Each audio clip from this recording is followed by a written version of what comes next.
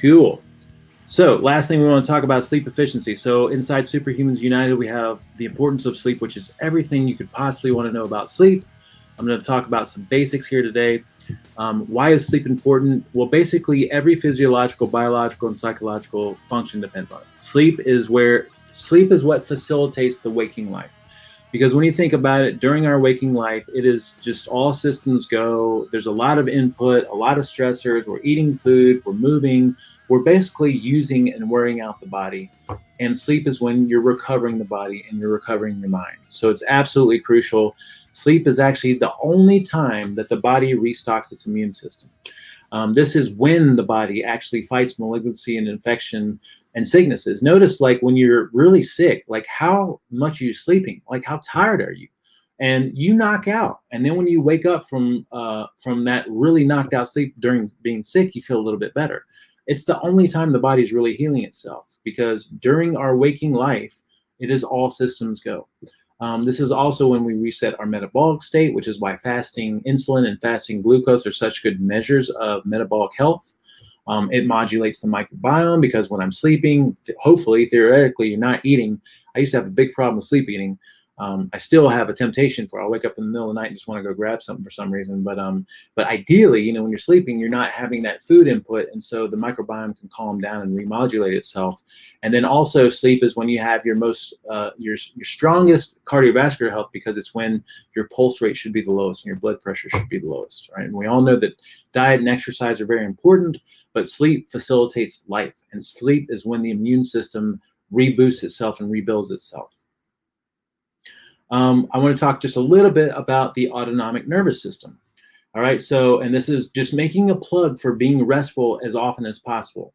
So the autonomic nervous system is basically, I think most of us have probably heard of fight or flight and rest and digest, right? I like to call it fight or flight and sugar burning, or rest, digest, detox, and fat burning. And the body is usually going to be dominantly in either one of these modes, okay?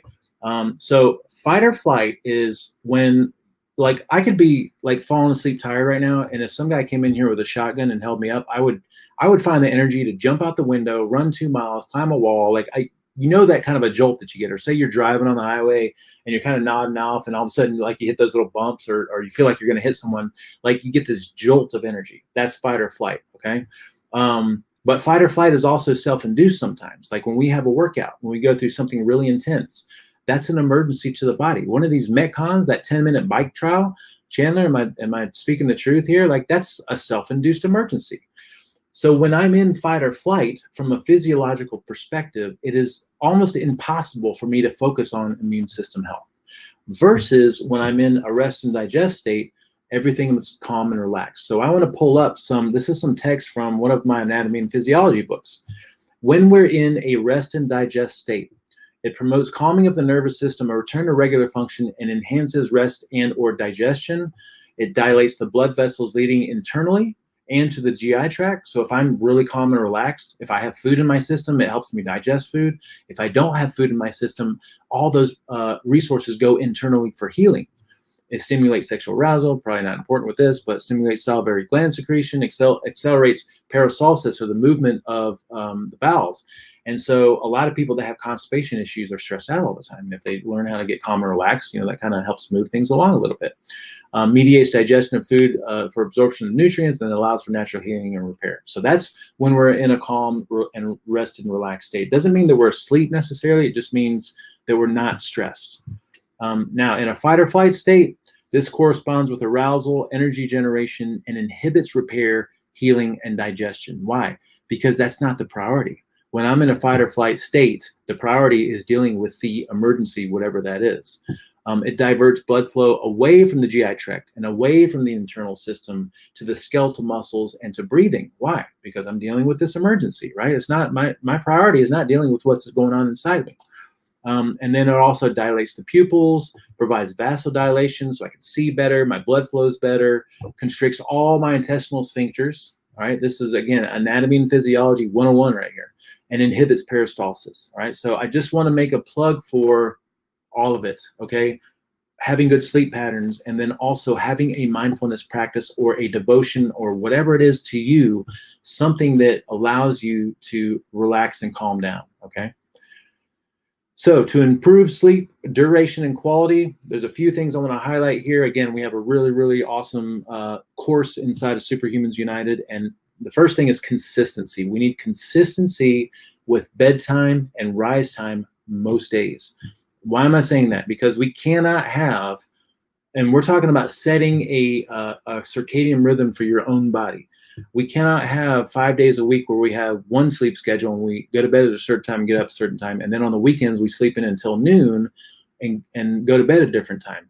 There's no consistency there. In order for me to develop an internal circadian rhythm, I have to train my body. And if I have 3 out of 7 days, that's like half my days that I'm not getting that consistency. We talk about this in the sleep program, but you can set your own circadian rhythm. And I think what's ideal is that you set that and it's slightly aligned with the daylight and nighttime. So for instance, my circadian rhythm makes me get up at 3:30 every single morning, no matter what. Like I try to sleep in. The best I can do is just lay there till 4 o'clock in the morning or something like that. But 3:30 hits, and I don't care if I've been up all night or not. Like my circadian rhythms are so in sync that it is my time to get up, and I get tired every evening around 7 p.m. I don't care how hard I try to stay up and watch a movie or something, like I just can't do it. So I have set my own circadian rhythm with consistency of schedule, but then also I have the benefit of actually being awake during the day and then being asleep during the night, right? So the sun exposure and that stuff is very important. So the second thing we want to do is mimic the day during the day. So we want to ideally be awake during the day and experiencing brightness during the day and getting outside, going on walks, taking little breaks. We need about 30 minutes of cumulative brightness to set circadian rhythms in a positive direction. And then during the evening, we want to mimic the night. So that means we want to sleep during the night. We want our rooms to be dim, dark, and cool to mimic being outside. Because when you think about it, if I was out in nature, you know, the sun goes down, it gets cooler, significantly cooler, and that coolness is a signal to my body that it's time to go to sleep. So if my room is cool, then that's a signal to my body to go to sleep. And if things are dark, that's a signal for my body to go to sleep, all right? So those are the few things, just a quick overview that you can do to improve your sleep. So I'm gonna address some very important things because I know a lot of us here are fitness fanatics, okay? Working out when you feel sick is a really bad idea, okay? We got people that come in here, and part of what we do during this cold and flu season, we're trying to discourage people from coming in when we know they're sick. We can see it, we can hear it, and they're blowing their nose and they're coughing, and they can see it in their face. I don't know what the thought process is there. First of all, we understand what it feels like to miss workouts, right? You feel like you're losing something, you feel like you're missing out on something, but you're not. Man, I've taken a month off from working out, and I just did like little PVC movements. I've taken weeks off at a time. Colby's taken weeks off at a time. You get better, actually, all right? You can still walk and do things minimally, but taking a couple of days or a few days off because you're sick you're not going to lose anything. But some people come in here and they feel like they have to push through a sickness. I've even heard some people say, when I get sick or I feel like I'm getting sick, then I just sweat it out. Well, okay, let's just say that you believe that. You're contaminating other people here, all right? This is what's spreading these sicknesses. So when you feel sick, when you feel the onset of a sickness, that little scratch in the back of your throat, that's when you're most contagious. And so at that point, I would just stay home, rest. And if you rest right then, the chances that you have, that you get really debilitated by it are going to be slim to none. Versus if you push through, think about it. Working out is stressing out your immune system. It's breaking it down. So that's not going to help you at all.